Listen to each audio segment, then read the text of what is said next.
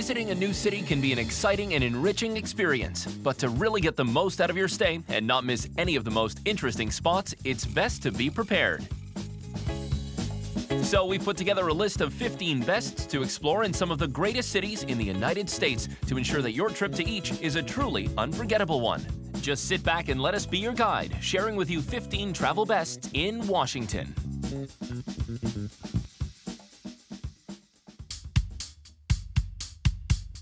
Even among major world capitals, Washington occupies a special place. Built on a former marsh along the Potomac River between Virginia and Maryland, Washington has become a true symbol of power. It is here that the American nation's future plays out, and often even that of the entire world. Washington has an undeniable European charm with its many buildings in the classical style. Unlike most major American cities, there are few skyscrapers in its urban landscape, making the city seem somehow more human. Enriched with many parks, green spaces, and beautiful monuments, Washington fascinates and attracts several million visitors every year. People come to visit the institutions of a great democracy, some of the most important museums in the world, and, perhaps above all, to relive the United States' exciting and moving history. We haven't got a lot of time to see Washington, but we have made a list of 15 of the city's bests to help us in our visit of the capital of the United States of America. Let's start our tour in the National Mall, sometimes called the Soul of Washington.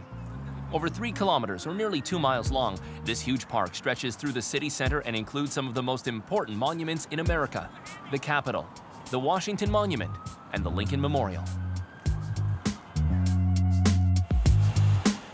The mall is lined with beautiful neoclassical buildings where some of the country's most important museums are found, including the National Gallery of Art, the Museum of Natural History, and the National Air and Space Museum. The Capitol is an extraordinary building. It houses the Senate and the House of Representatives. It's one of the city's most visible landmarks and the best-known symbol of Washington around the world.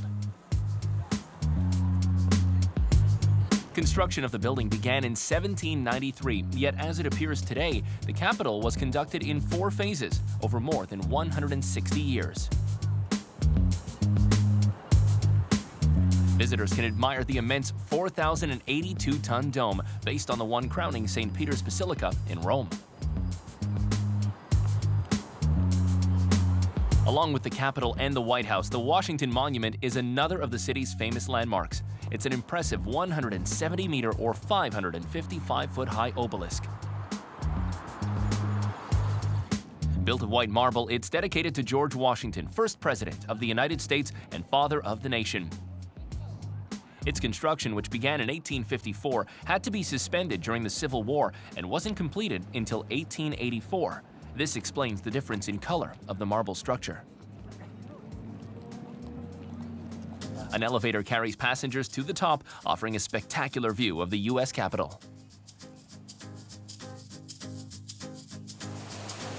Located between the Washington Monument and Lincoln Memorial, the National World War II Memorial honors the memory of more than 400,000 soldiers who lost their lives during World War II. 56 columns symbolizing the unity of the American nation border the monument. They represent the 48 states, 7 federal territories, and the District of Columbia.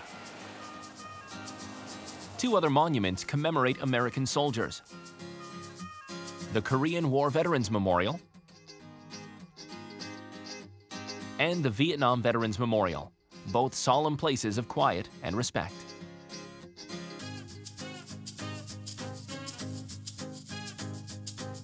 On the banks of the Potomac River, at the far end of National Mall, stands the Lincoln Memorial. When Abraham Lincoln was assassinated in 1865, many called for a monument in his honor, but it wasn't until 1922 that this one was inaugurated.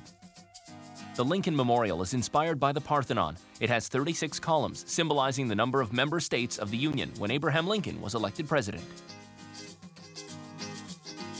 The image of the monument dedicated to Lincoln is familiar to all Americans. It's the facade of this building and the likeness of Lincoln that can be found engraved on pennies and printed on $5 bills. Between the Lincoln Memorial and the Washington Monument is the reflecting pool. This 600-meter or 2,000-foot rectangular pool is an integral part of the city's iconic landscape. It's near here that one of the shining moments of U.S. history took place. In 1963, Martin Luther King delivered his famous "I Have a Dream" speech on the steps of the Lincoln Memorial in front of the reflecting pool. The National Mall also holds some unexpected surprises for visitors, such as the statue of Albert Einstein in front of the National Academy of Sciences. The revered scientist is still very popular, especially with young scientists. The statue of Einstein is just one of many public works of art that can be seen around the U.S. Capitol. Let's have a look at some more of them by continuing along the mall to the National Gallery of Art Sculpture Garden.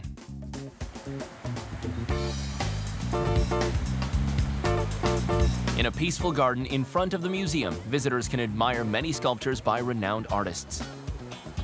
These works, sometimes intriguing and often surprising, are arranged around a central fountain.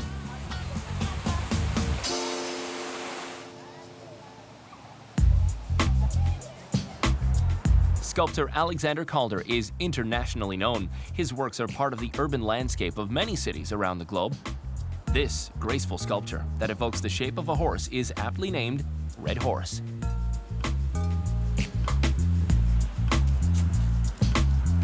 Graft is the latest work added to the park. Acquired in 2009, Roxy Payne's sculpture is a tree with one gnarled and twisted half, while the other is smooth. It evokes the human tendency to control nature and the omnipresent tension between order and chaos. Tony Smith's Moondog is a work of architectural and geometrical inspiration that's part of the 1960s minimalist movement.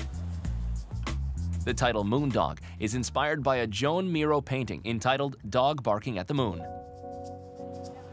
The work of Hector Guimard is easily recognized. A member of France's Art Nouveau movement, Guimard created more than 140 metro entrances in Paris between 1900 and 1913. Roy Lichtenstein is a master of pop art known for his works inspired by advertising and comic books. House 1 shows this very graphic style with its clean lines highlighted with bolder black ones and a palette of primary colors. Since the 1980s, Louise Bourgeois has worked on a series of sculptures exploring the theme of the spider. For the artist, this is an exploration of the loss of childhood, with the spider representing a mother figure. Some artists are inspired by everyday objects. Such is the case with Klaus Oldenburg and his work, Typewriter Eraser Scale X. Many visitors don't recognize the object in question, which was widely used before the advent of computers. The garden is also home to the Pavilion Cafe, open year-round and offering light meals and sandwiches. Its architecture is worthy of the works on display nearby. Coming up on our list of Washington Bests, the largest library on Earth and a trip to a secret museum.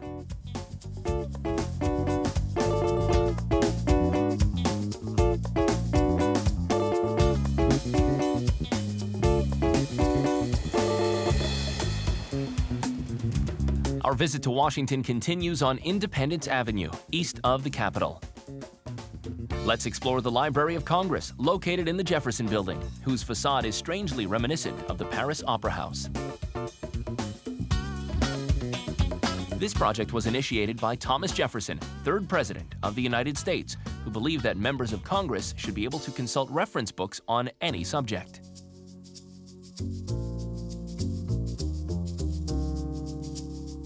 Considered today to be the largest library in the world, it contains more than 147 million documents in 470 languages.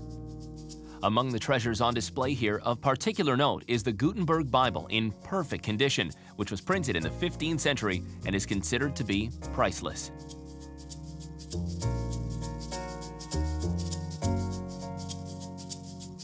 The Jefferson Building's interior is spectacular. The Great Hall, with its imposing size and rich decor, is a true marvel.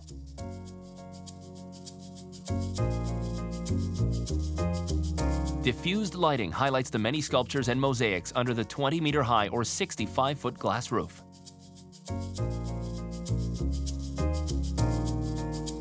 This is a place of great classical beauty, with a subtle yet unexpected blend of influences, such as baseball and football players designed in ancient Greek style.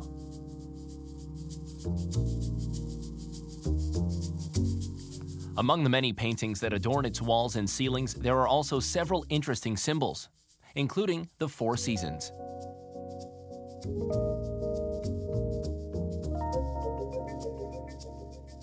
And the 5 senses. A sun surrounded by the 12 zodiac signs adorns the floor of the hall. One of the arches is flanked by 2 figures, a young and old man, each reading. This work reminds visitors that learning never ends. In the library, visitors can see several representations of the goddess Athena, associated with, among other things, learning and wisdom. This goddess is, without doubt, the perfect figure to watch over this temple of knowledge. The mosaic of Athena that adorns the white marble staircase leading to the reading room is simply beautiful. The large reading room is the soul of the Library of Congress. This is where the public can consult works from the immense collection. This room includes a magnificent rotunda flanked by Corinthian columns and decorated with sculptures, gilding, and mosaics. A 49-meter-high or 160-foot dome decorated with frescoes harmoniously crowns the space. The Library of Congress is overflowing with treasures and rare books. Though initially just a tool for parliamentarians, over the years it has become a great repository of knowledge in service of the entire nation. Washington is a city with a long diplomatic tradition, and as in all capital cities, there are embassies from many countries around the globe here. Any talk of historical relationships between nations must surely include the mysterious world of espionage, one which is on display at the International Spy Museum. This museum offers a fascinating journey into the world of those who toil in the shadows.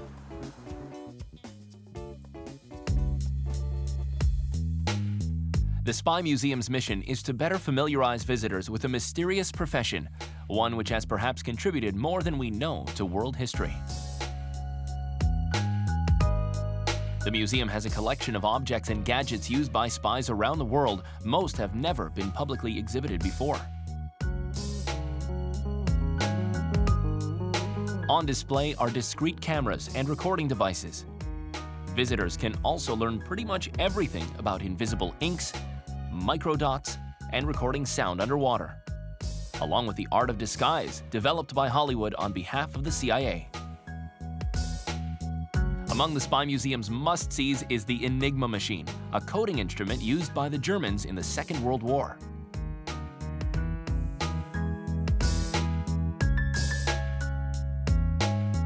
Finally, cracking its complex code helped accelerate the Allies' victory by letting them decipher the Axis forces' secret messages. Between the 2 world wars, secret agent stories became very popular with children as well as adults. The industry followed suit by creating hundreds of toys and games based on this theme. The museum has a fine collection of these on display.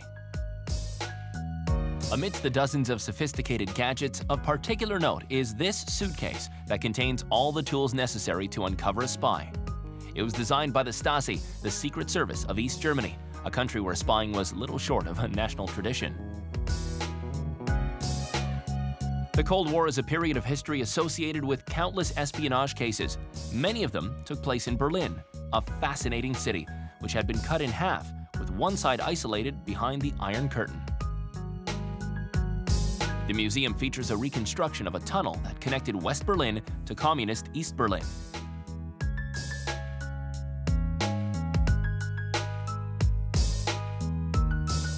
The Spy Museum allows a few small detours from reality. Though featured in a James Bond film, this beautiful Aston Martin car was never actually used in a real mission, yet nonetheless is still an attractive pop culture symbol of espionage.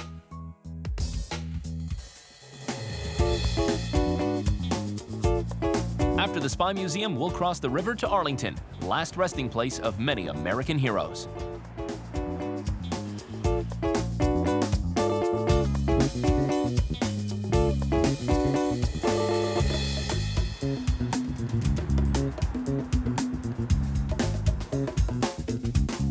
Let's leave Washington a while for Arlington, Virginia, located directly across the bridge spanning the Potomac River.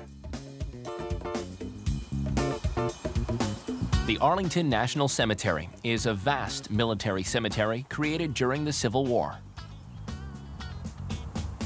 The cemetery is visited annually by more than 4 million people. Among the approximately 300,000 buried here are soldiers from every American war, from the Revolutionary War to more recent conflicts in Iraq and Afghanistan.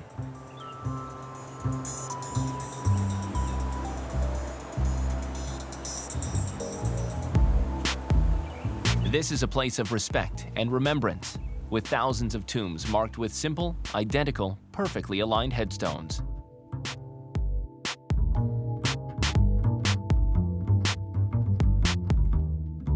Among the most visited graves are those of former President John F. Kennedy and his wife, Jacqueline, who is by his side. Some may find the simplicity of these two graves surprising. Only 2 black slabs with names engraved mark their final resting place with an immortal flame.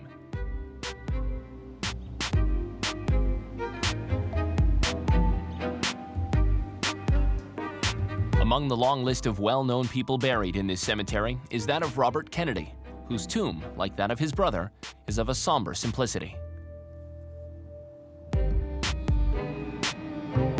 Reflecting America's collective memory, the Arlington National Cemetery honors the nation's heroes.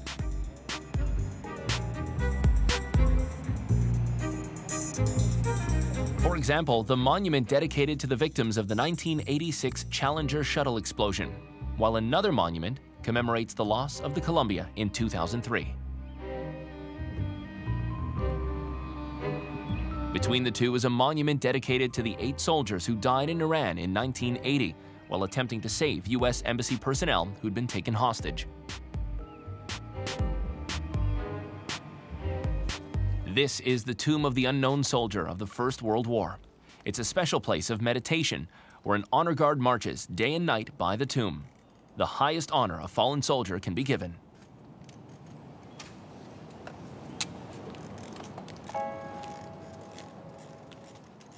Let's now head over to the United States Air Force Memorial, located south of the cemetery. Nestled on a hillside near the Pentagon, this monument is one of Washington's best-known landmarks. It's impossible to miss its 3 steel points that soar to the heavens, the highest of which reaches 82 meters or 270 feet. The monument evokes the launch of 3 aircraft and represents the Air Force's core trio of values: integrity first, service before self, and excellence in all that is undertaken.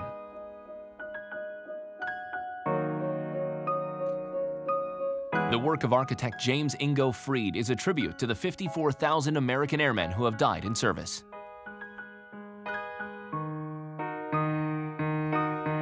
An honor guard of bronze statues watches over the memory of those heroes who sacrificed their lives for their country.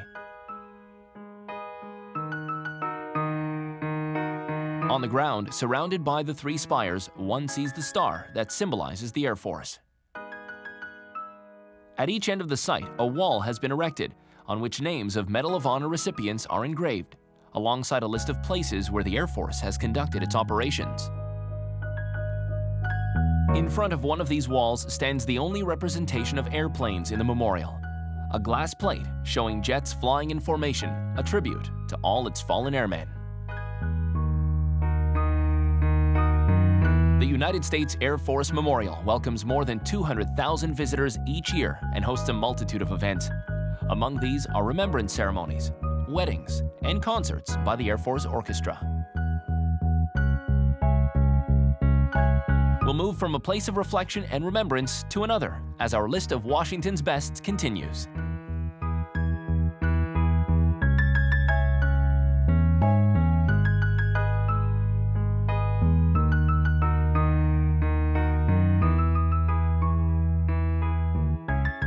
As we continue our exploration of Washington, let's head over to Mount St. Alban, northwest of the city. This is where we'll find the Washington National Cathedral, built on a 23-hectare site. The idea of building a cathedral was that of celebrated architect Pierre-Charles L'Enfant in 1791. But his plan didn't actually materialize until 1907, the year of the groundbreaking by President Roosevelt. 83 years after that, in 1990, construction was finally completed. Although this period may seem long, it's relatively short when compared with the construction times of many European cathedrals that often took several centuries.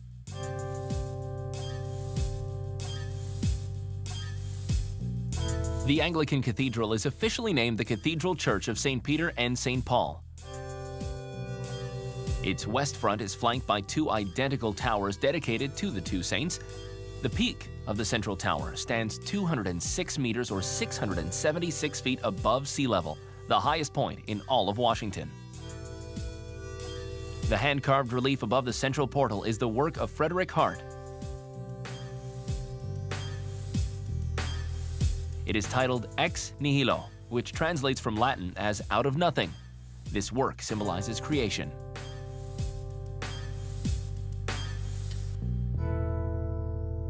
The Washington National Cathedral is built in the 14th century Anglo-Saxon Gothic style.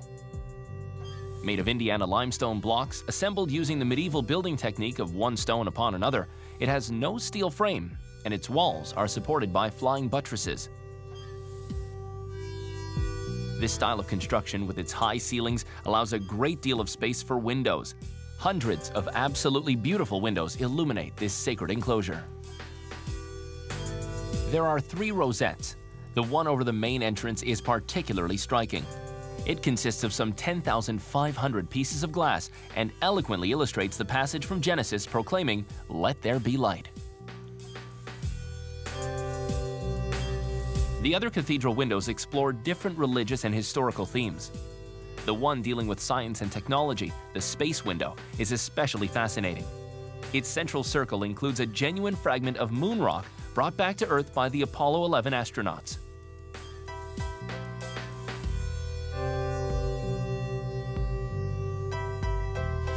The building's windows provide an extraordinary soft light, helping visitors enjoy the many works of art here. The altar is composed of 110 characters carved in stone surrounding Christ and is a true masterpiece of composition.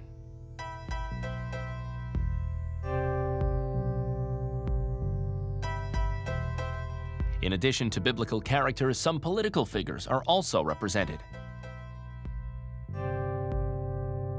There's a marble statue of George Washington, first President of the United States, and one bay dedicated to Abraham Lincoln.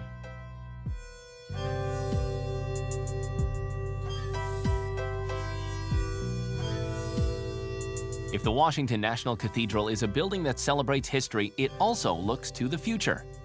In fact, many uncut stones have been reserved for future generations, so they may mark their passage in their own way. Hundreds of unusual works of art are also hidden in the cathedral. Careful observation is recommended. You may even want to bring binoculars to help appreciate these subtleties.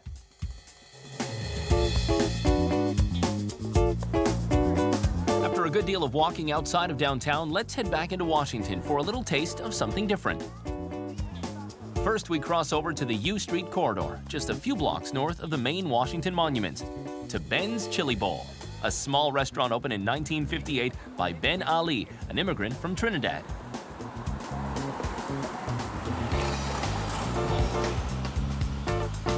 This area is known as Black Broadway because of its many clubs, from which such luminaries as Duke Ellington, Miles Davis, and Ella Fitzgerald emerged. Even today, it isn't uncommon to see stars drop by for a bite at Ben's Chili Bowl, which in its 5 decades has witnessed much of the neighborhood's turbulent history.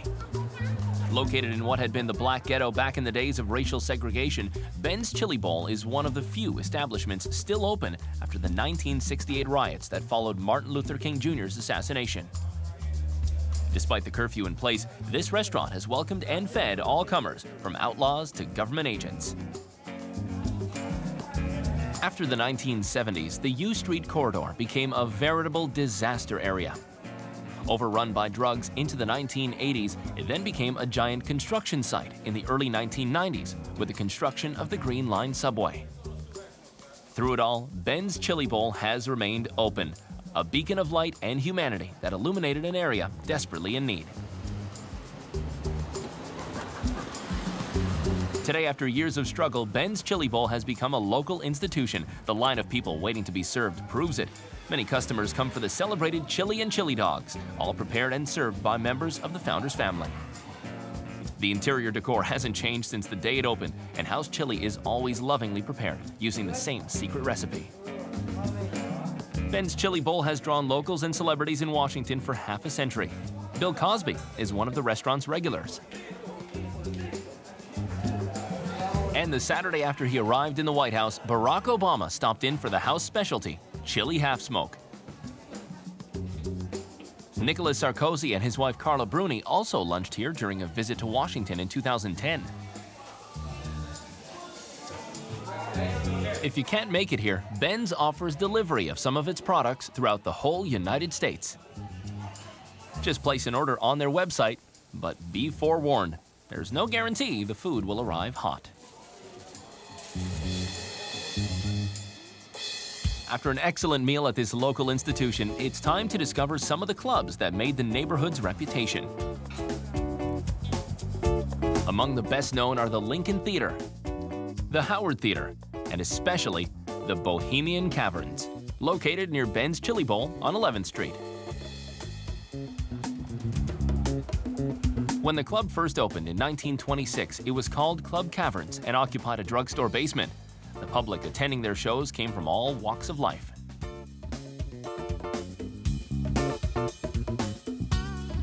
In the 1950s, the club changed its name to Crystal Caverns. It finally settled on Bohemian Caverns in the early 1960s.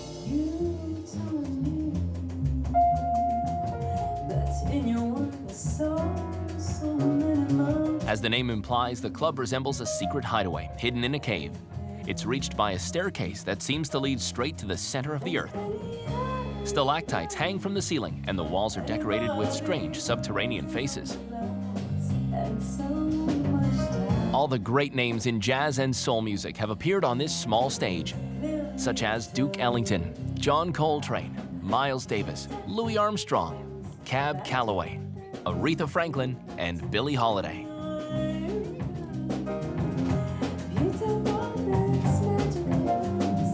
Today, the club owners occupy the entire building. There's a restaurant on the ground floor, which is also home to 2 great clubs and a top DJ.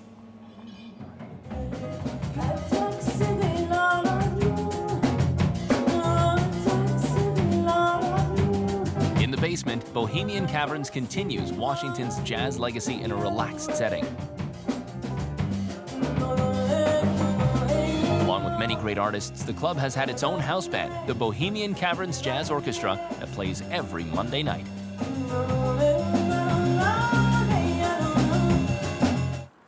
Don't stay up too late at the clubs. Our list of bests includes a morning visit to a Washington suburb with some very interesting ways to commute.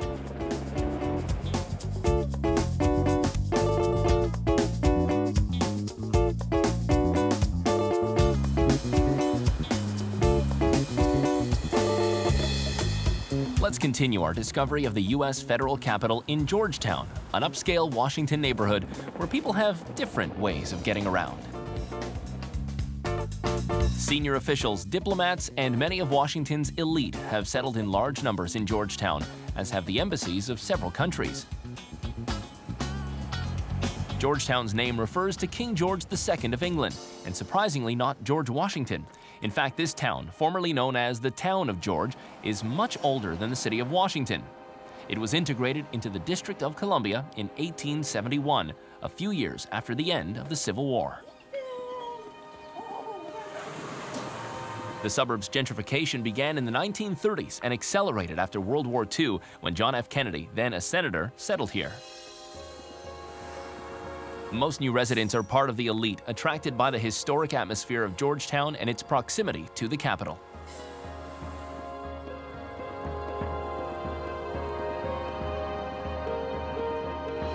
Today, the suburb is completely restored, and several former industrial facilities along the Potomac River have been converted into luxury condos. Wisconsin Avenue and M Street are the main shopping streets, with many high-end boutiques, bars, and restaurants. Georgetown is a charming area, perfect for a pleasant stroll to admire the beautiful houses steeped in history. Located on M Street, the Old Stone House, built in 1765, is one of the oldest houses in Washington. Made of granite and brick with solid oak beams, its architecture is typical of homes built by European settlers in the New World. Many of the smaller houses initially had a store and a kitchen on the ground floor, with the building's upper floor serving as living space.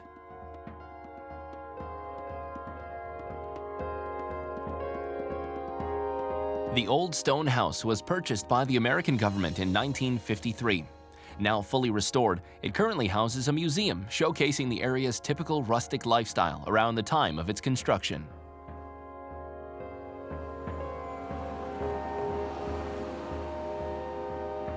Among the buildings that stand out on M Street is this set of houses built by Thomas Sim Lee, a personal friend of George Washington.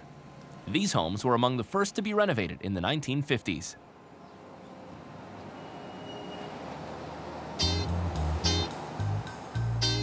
This is N Street, one of the most beautiful of the area.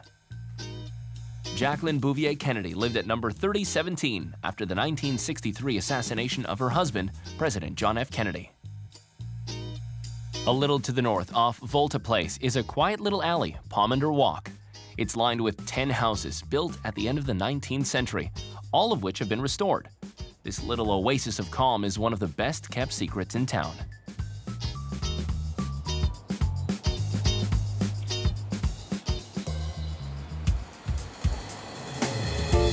Let's stay in Georgetown a little longer to visit one of the many homes that are part of the city's historical heritage. Tudor Place is a beautiful property built between 1805 and 1816. It initially belonged to tobacco merchant Thomas Peter and his wife Martha Custis Peter, daughter of Martha Washington, the wife of the first president of the United States. The Peter family played a key role in the federal capital's history and has long been involved in politics and business. Among the major figures to have visited Tudor Place are the Marquis de Lafayette, Daniel Webster, John C. Calhoun, and Henry Clay. The house, owned by the Peter family for 6 generations, was transferred to the Tudor Foundation in 1983.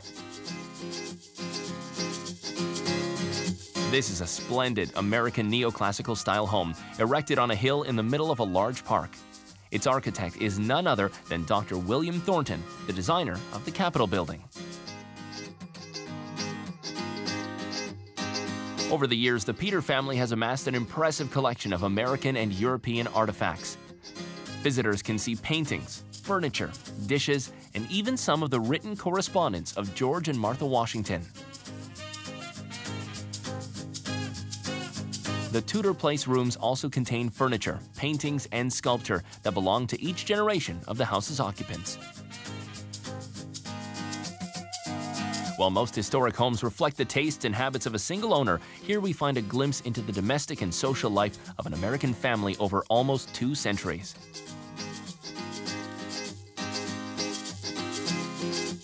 One of the jewels of this extraordinary collection is housed in the garage.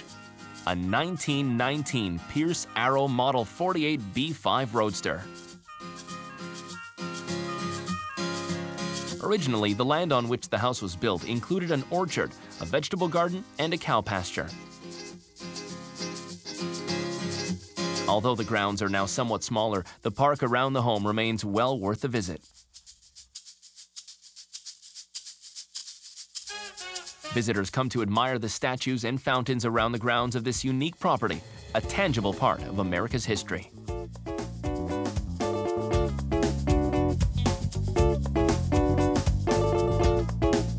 Dumbarton House is another home in Georgetown with a fascinating history, and it's another of our bests. In 1703, the government of Maryland provided a huge lot to a Scottish immigrant named Ninian Beale, who christened it the Rock of Dumbarton in memory of his native land. In In 1798, local land developer Samuel Jackson bought a portion of the land to build a house which he named Bellevue. A few years later, this was acquired by Joseph Nourse, first Secretary of the U.S. Treasury, who settled here with his family.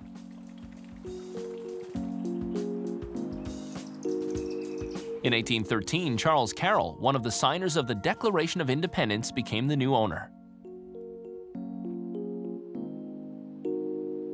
When British troops were advancing on Washington, Dolly Madison, wife of President James Madison, was forced to flee the burning White House and found refuge here at the home of Charles Carroll. Then in 1915, the city of Washington underwent major town planning and opted to extend Q Street, and the entire house was moved 100 feet. The National Society of the Colonial Dames of America is an association that deals with the preservation and enhancement of historic American sites. It bought the house in 1928 as its headquarters and renamed it Dumbarton House in tribute to the land's first owner. Today, the completely restored building has regained its original appearance from the time when the United States was a young, emerging nation.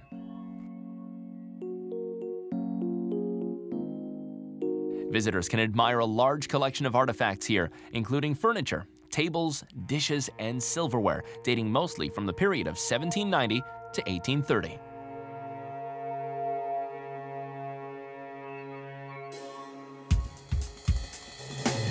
Hopefully our tour of Washington has helped you work up an appetite for some top-notch food. In that case, you definitely don't want to miss our list's next best.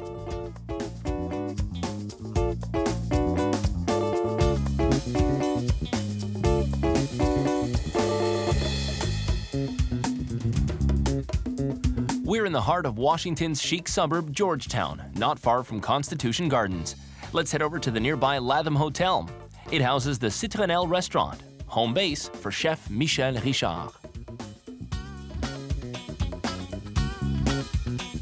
Winner of many international prizes, the celebrated chef prepares exceptional culinary creations here. Though the master chef himself is not always present, his well-trained team more than meets the challenge of offering upscale and original cuisine every day.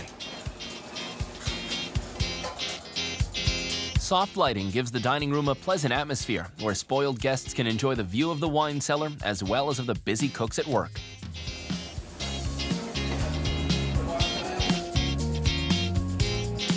The success of Citronelle lies in its dynamic combination of some of the most diverse culinary influences.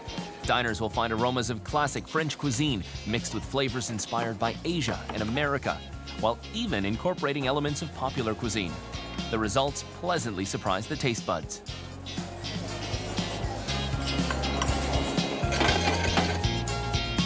The visual impact of your meal is not neglected, with the presentation of each dish also given particular attention. Their main idea is always to deliver the unexpected, like this delicious coconut pastry that looks more like a fried egg breakfast. A true gourmet restaurant must have an exceptional wine collection, and Citronelle is no exception. Its cellar has 8,000 bottles from 300 different regions. Reds and whites are kept in separate rooms, and prices range from $45 to $5,000 for a bottle of 2005 Romanée Conti. This mecca of gastronomy attracts many of the most prominent personalities from the worlds of politics, business, and entertainment. It's also presidential couple Barack and Michelle Obama's favorite restaurant, with this alcove table reserved for them.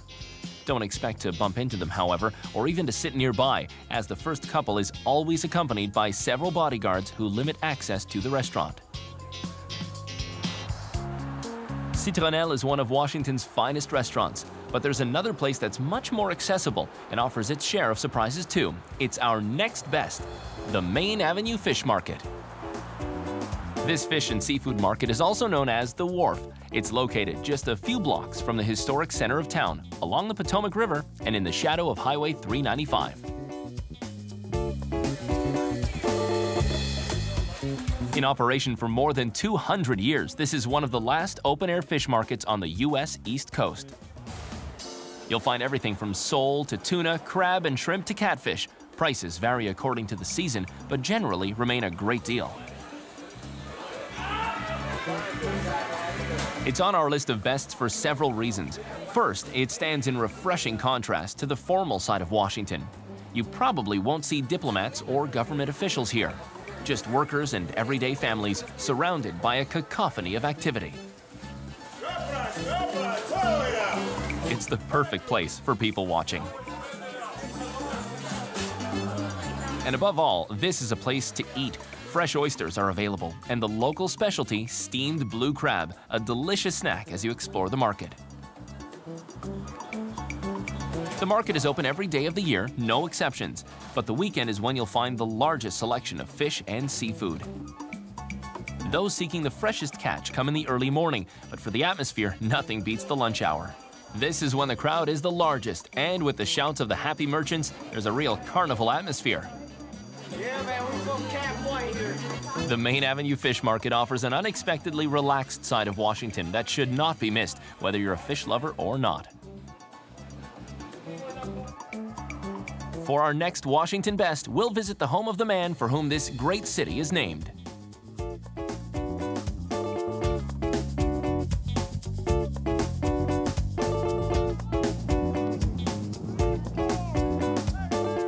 Visitors to Washington may be surprised to learn that the man for whom it was named didn't actually live here for very long. To get better acquainted with this fascinating man, let's head south to Mount Vernon in Virginia, the most visited historic site in the U.S. This home is where George Washington spent most of his life. The house is set in a huge field of over 3,000 hectares along the Potomac River. Acquired by his great-grandfather in 1674, the area was called Little Hunting Creek Plantation. George Washington once wrote, "No property in the United States is more pleasantly situated than this." And when you see the beautiful landscape stretching in front of the main house where he lived with his family, you'll certainly agree. Washington worked tirelessly for nearly a half-century, improving the appearance of the house, outbuildings, and gardens. Apart from the Revolutionary War and his years spent in Washington as a politician, he lived most of his life at Mount Vernon. In Washington's time, the place was made up of 5 independent farms and could survive in virtual self-sufficiency. They cultivated oats, corn, and wheat, as well as cotton and silk, with cows to provide milk and butter. Wine came from vines up on the hill. There was even a shoemaking facility and a smokehouse for preserving fish. As well as being a soldier and a politician, Washington was also a businessman and a farmer.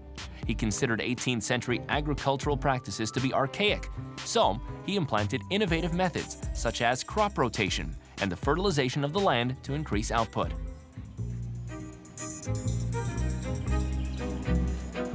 He also introduced the mule rather than the horse as the preferred farm work beast. More than 100 slaves worked on the property and were emancipated by his widow, Martha, after his death. Here are the women's quarters, where the main house's female maids and servants lived. The first president of the United States spent 8 years as head of the country, then withdrew from public life in 1797 to spend his last peaceful years at the Virginia plantation he loved so much. Unfortunately, his retirement didn't last long, as he died there 2 years later. After his death, the home remained in the Washington family possession for several years, but was gradually let go. In 1853, Anne Pamela Cunningham saved the area from ruin. She founded the Mount Vernon Ladies Association and began a campaign to purchase and restore the plantation. Today, Mount Vernon welcomes more than 1 million visitors a year. It's a fascinating journey into the past of one of the most important figures in the history of the United States. We hope you enjoyed this stopover in Washington and that our 15 bests have convinced you to come visit this heart of the American nation. We'll be heading to another great city soon with another list in hand for our next 15 travel bests.